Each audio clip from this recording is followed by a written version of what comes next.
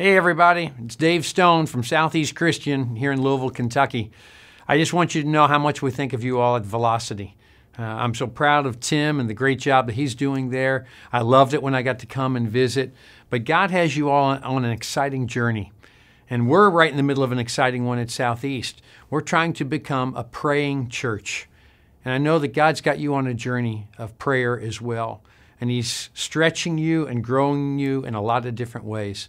So I just wanted you to know we're praying for you. Southeast is praying for Velocity. Keep letting God use you.